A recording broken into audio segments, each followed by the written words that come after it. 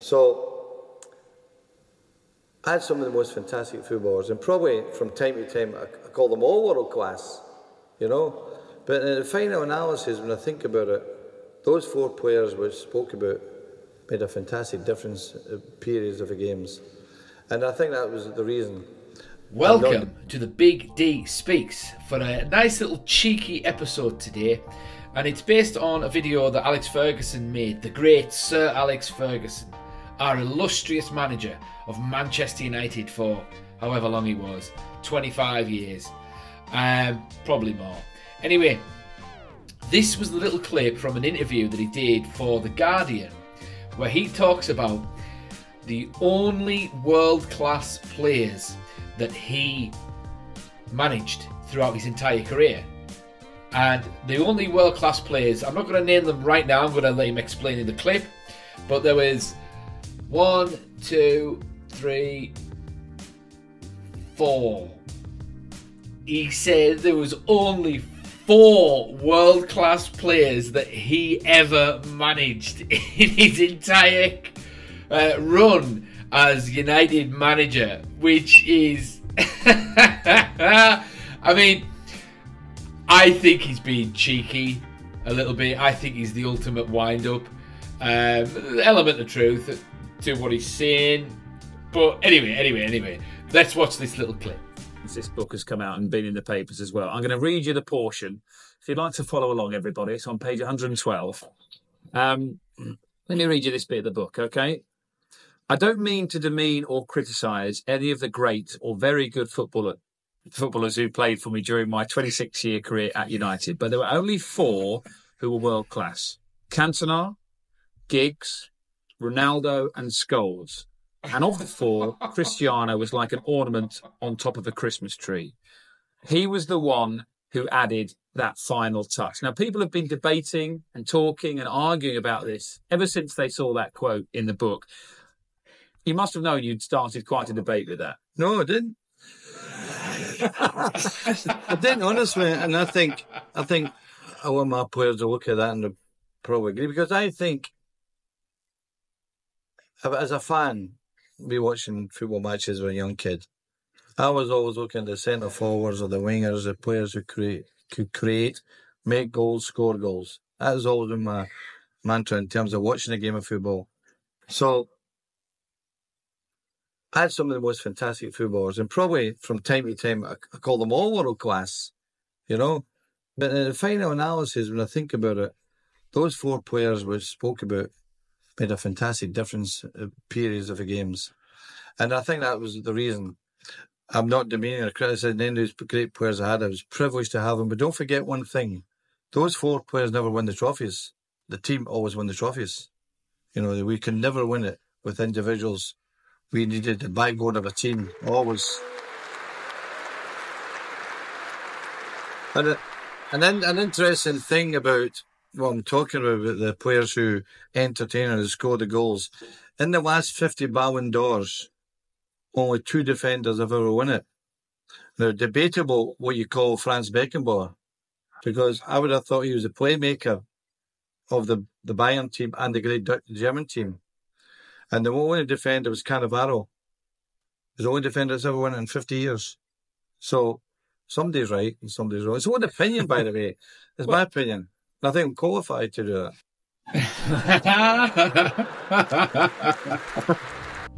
But to think there was only 4 players in his entire run as United manager that were world class is just, I mean, it's just silly. And anyone with a brain cell knows that. So, and I don't think he actually believes that either.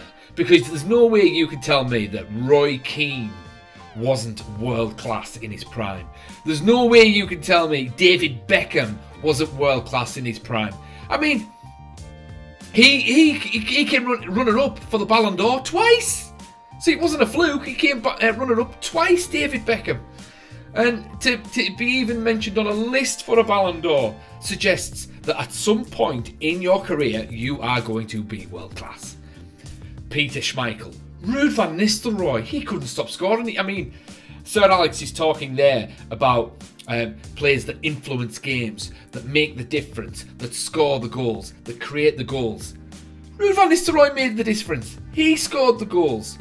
As I say, Roy Keane, the influence that he had. Are you telling me that Nemanja Vidic and Rio Ferdinand and Peter Schmeichel or Edwin van der Sar, what, they didn't influence the games that they played in? He even said so himself at one point in his career that goal scorers will win you games, but defences will win you titles. Now, how can a defence win you a title if they are not world class? Yeah, I think he's being cheeky. I think he's just talking mainly there about, the kinds of plays that he likes to watch. But I think, objectively speaking, to define world class, you have to be, say, one of the top 10 players in each given position that you play. Does that make sense? Am I making sense here? Hang on. So, if you are a right back and you are one of the 10 best right backs in the world, then you are a world-class right back. That's it. So, if you're going to call a right back a footballer, then you have to say that one of the best right backs in the world is one of the best players in the world. And thus they are world class in that given position. It's the same with Cristiano Ronaldo. You put Cristiano Ronaldo at right back, he's not going to be very good. You put him up front and he's world class. You put Gary Neville in his prime up front, he's going to be crap. But you put him at right back, which is where he played, and he was phenomenal. He was one of the best right backs in the world at one point in his career. Massively underrated. Anyway, who else was world class? Let me think. Wayne Rooney! Oh my God, Wayne Rooney! Probably the best British player in the Premier League era. If that doesn't make you world class, he's Manchester United's all-time top scorer. But of course, Sir Alex is not going to put Wayne Rooney in that list because they had a little bit of a falling out. But that, listen, it's Alex Ferguson. He can say these things. That's absolutely fine. But I just wanted to talk about the 4 players that he mentioned there. Paul Scholes, fair enough, world class. Ryan Giggs, fair enough. He was probably the best winger in the world at one point. Who else did he say? Cristiano Ronaldo. Well, of course, Cristiano. But I just want to point something out with Eric Cantona. I personally want to say I don't think Eric Cantona was a world-class player. Now, just to preface this opinion, I loved Eric Cantona. I still love Eric Cantona. Eric Cantona is an absolute legend and icon of Manchester United. Of course he is. And I would say he's easily top 5 most important players that have ever played for Manchester United, alongside, like, say, Roy Keane, Sir Bobby Charlton, Duncan Edwards, George Best. I think that's 6. But the point is, he's massively influential. And another thing with Eric Cantona, he was the final piece of the puzzle that sent United on their way to dominating the Premier League and getting that first title under their belt in 92-93. So, phenomenal for Manchester United in that era. But he wasn't world class, because you can only be world class in your given era depending on the context of your situation. Now, Eric Cantona at the time was brilliant for Manchester United, but Manchester United played in the Premier League, and in the Premier League at the time wasn't the best league in the world. It was the 4th best league in the world, maybe 3rd. Serie A was the dominant league in the world at the time. That's where all the best players went to cut their teeth. La Liga, fair enough, probably 2nd best league. And then I would say probably the German league. maybe even the French league at the time.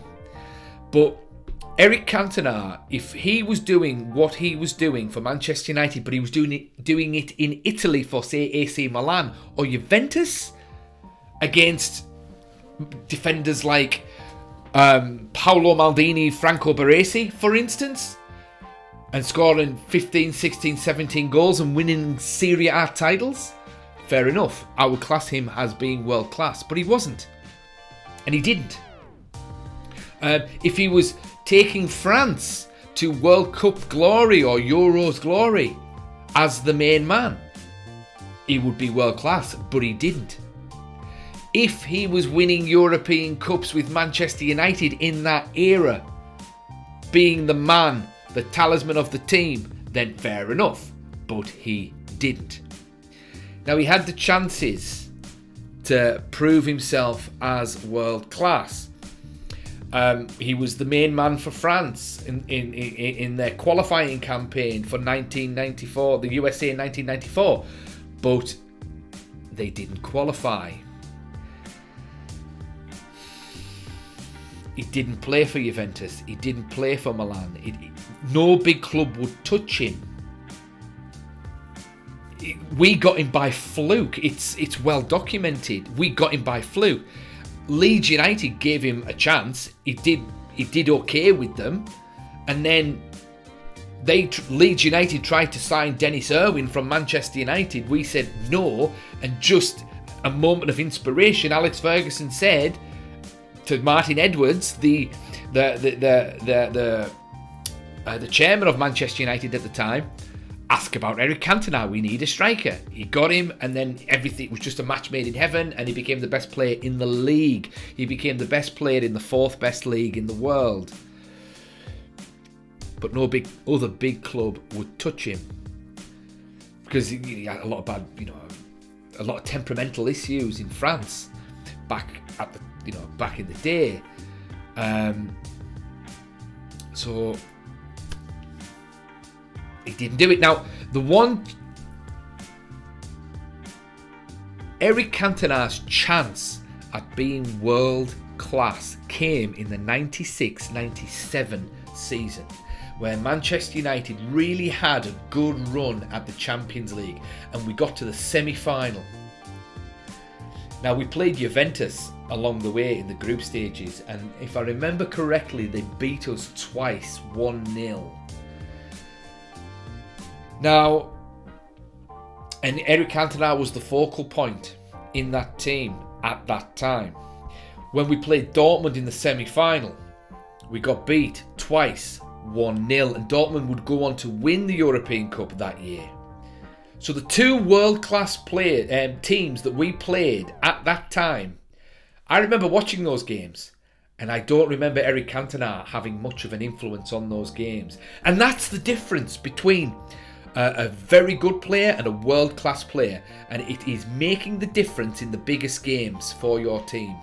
Now, if Eric Cantona was world-class, he'd have done something in one of those games that would have made the difference, that would have got United over the line. They might have beaten Juventus. They might have, got a draw at the Stadio della Alpi, and they might have got a draw away in Dortmund, and they might have got the winner at Old Trafford, and maybe they would have played in the final that year. But that didn't happen. So I'm sorry, but I know it's all opinion. But when you and I would love to say Eric Cantona was world class and just be a biased United fan. I would, but I can't, because logically he wasn't, because he didn't prove it, unfortunately. So I have to disagree with Sir Alex Ferguson there. But hey, who am I to say? Who am I to say? Alex Ferguson is the greatest manager of all time, and I'm a YouTuber that watches the game. But hey ho, what do you guys think? If you like this video, please comment, like, share, subscribe. If you disagree with anything that I've said in this video, particularly the Eric Cantona thing, who else was world class as well? Tell me. Or who wasn't world class? Who was overrated for Manchester United? You tell me. Put it in the comments. Anyway, I've had enough. Time for bed. See you later.